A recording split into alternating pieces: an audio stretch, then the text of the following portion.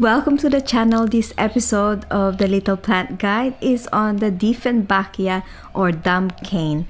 The dumb cane belongs to the Araceae family. Popular relatives are the anthuriums, monsteras, and philodendrons. In the plant world, it is called the Dieffenbachia. There are about 50 species of plants in this genus. It is more commonly called the dumb cane, leopard lily, among other names. The plant is native to Central and South America. The dumb cane has wide ovate-shaped leaves that grow alternately on a straight stem. The beautiful leaves have unique patterns of yellow, cream, white, and green. The plant grows upright with thick and sturdy sugar cane-like stems.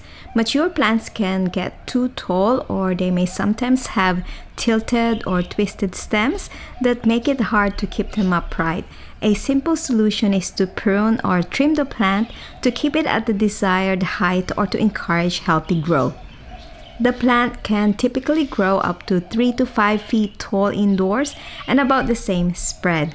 Some varieties can grow up to 10 feet tall, and the leaves can grow to an amazing size of around 20 inches long. Just look at this specimen I found at a restaurant in the Philippines.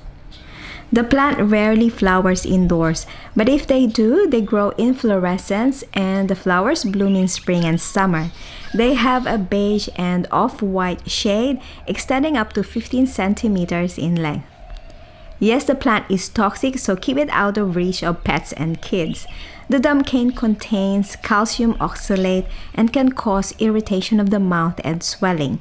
The toxic sap is said to cause temporary loss of speech if ingested, thus the nickname dumb cane. Make sure to always wash your hands and disinfect garden tools after handling the plant. The dumb cane can be propagated by taking stem cuttings and placing them in water to root or potting medium. Choose a piece of stem that has a few leaves growing on it and cut just below a node. A long bare stem can also be divided into about 10 to 15 centimeter sections, and these multiple cuttings can then be planted into a potting medium or placed in a jar of water to root. The stem cuttings can be propagated even if they have no leaves on them.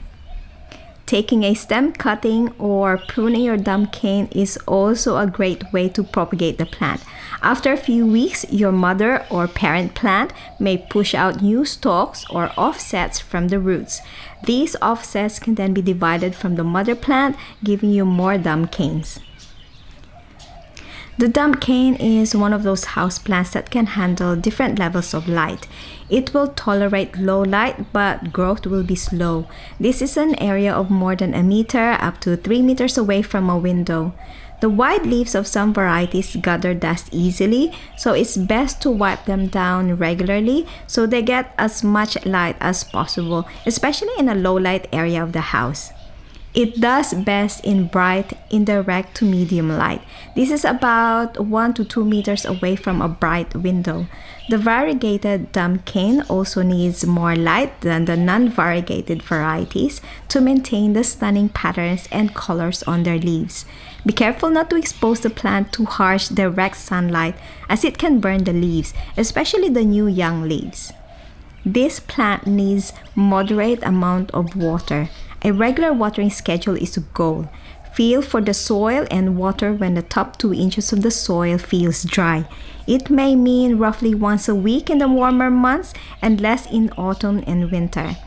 The leaves may wilt if the plant is thirsty, and the leaves may also curl after long periods of drought.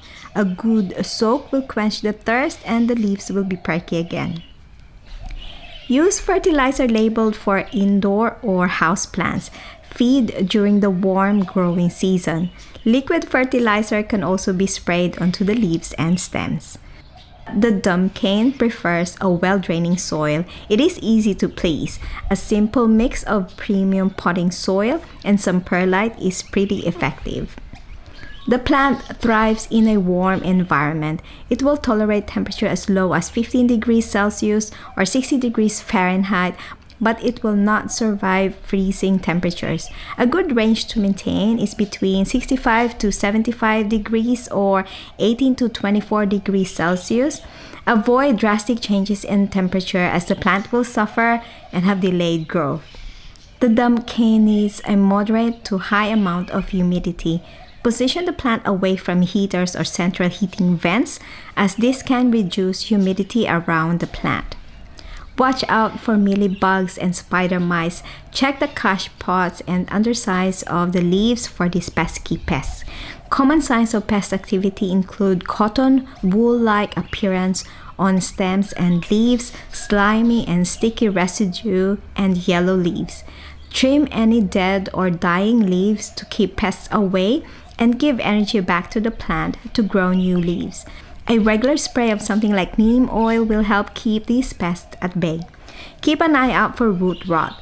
Things to look out for if you suspect root rot are mushy, wrinkled leaves, black or brown markings or spots at the base of the plant, and dark rotten roots.